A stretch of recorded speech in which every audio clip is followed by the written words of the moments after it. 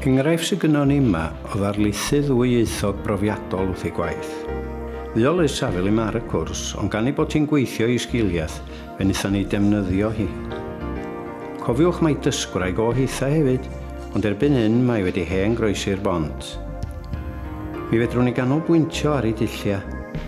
Mae'n gweithio drwy gyfres o dasga ac adborth.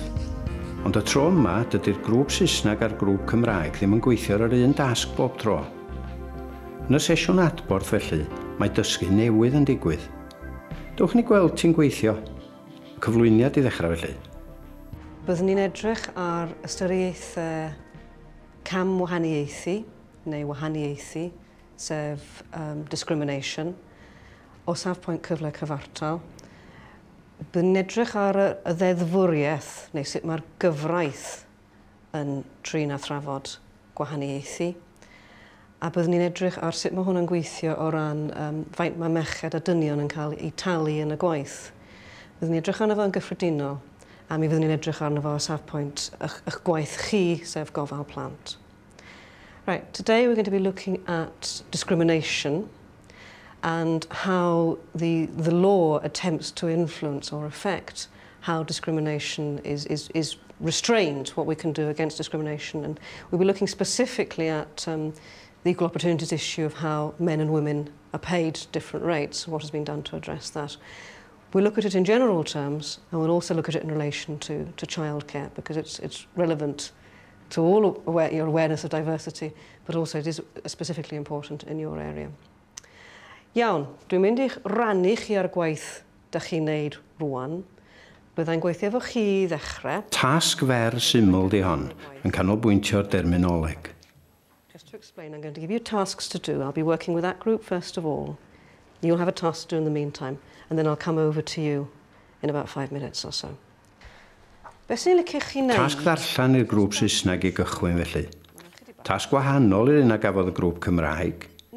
Yna mi'n mynd yn ôl at y Cymru i drafod i tasg gyntaf nhw. Roch linell o dan y geiriau dych chi'n teimlo bod nhw'n anodd. Dych chi'n delio efo termau cyfreithiol fan hyn. A mae'n bwysig eich bod chi'n ei deall nhw. Fydda i eisiau trafod tipyn ar y termau, so rhyw 2 funud ar hwnna. It's quite a long article, so it'll take you a while to read it. Now, we'll be doing work on this, so read it carefully. Okay, I'll be referring back to this in a moment. I'll come back to you in about 5 minutes. Okay? Thank you.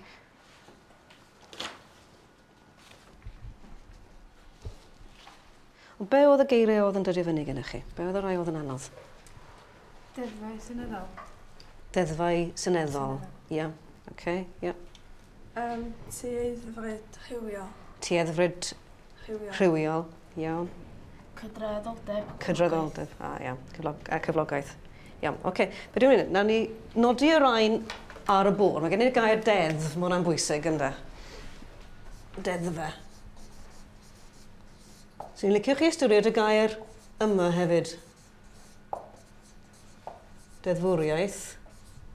Gen ni seneddol gan rwy'n, doedd? Seneddol. Seneddol, ie. Gen ni tueddiad. Yn ytrach na thaflu termau Cymraeg at y grŵp, maen nhw'n gorfod chwilio am yr ystyron. Dysgu gweithredol di hwn eto, lle maen nhw'n rhan o'r ymchwil yn ytrach na derbyn yn oddefol. Ar ôl hynny, ymestyn tasg y grŵp Saesneg ymhellach. Oce, yn lle mod i'n deud wrthych chi, be ydy ystyr y reini, dwi eisiau chi wan nodi. Ffindiwch chi be di ystyr y reini, a dwi eisiau chi nodi nhw. Sgwennwch ar y papur yna, dwi eisiau chi nodi nhw yn Gymraeg. Nid cyfieithiad, dwi eisiau chi sbonio be dyn nhw. Oce, fe bod chi'n gallu deud wrthau.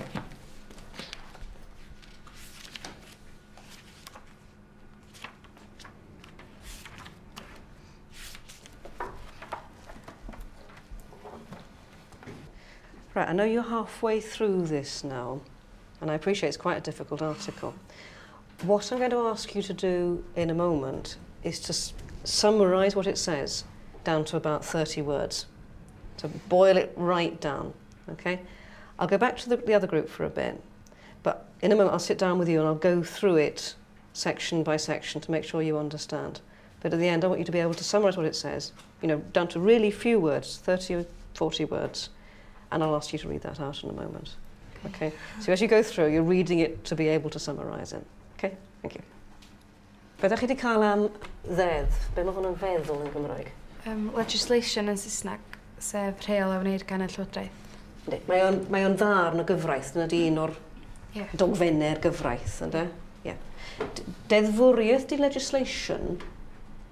Chi'n gwybod beth di deddf yn Saesneg? So ydych chi wedi cael nhw o blaen pan ydych chi'n trafod gyfraith.